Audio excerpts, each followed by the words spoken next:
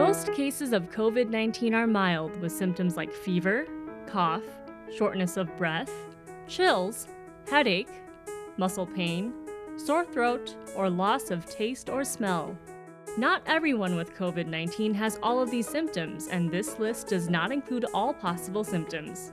Talk to your doctor or clinic about getting tested if you have symptoms. Here are a few simple steps to help yourself feel better if you can manage your symptoms at home.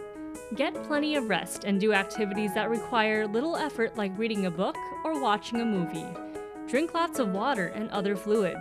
If you have a sore throat, eat soft foods like soup or smoothies.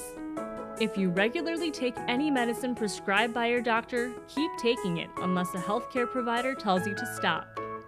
If you have a fever, take fever-reducing medicine like acetaminophen following the instructions on the product label. You should feel better in a week or two. If your symptoms get worse, it's time to call your doctor or clinic. For example, if you have trouble breathing, like when you walk from room to room. If you have a fever of over 100 degrees for a few days, even when you take medicine to bring it down. Or you feel too sick to get up, eat or drink, or watch TV. Your doctor or clinic will tell you over the phone if you need to come in. The risk for severe illness from COVID-19 increases with age. If you are an older adult or have other medical conditions, let your healthcare provider know you are sick. They may have specific advice for you.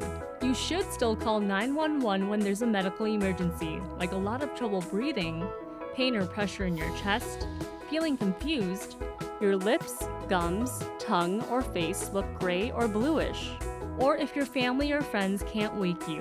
Tell the 911 operator that you have or might have COVID-19. Taking care of your symptoms at home when you can is an important way to slow the spread of COVID-19.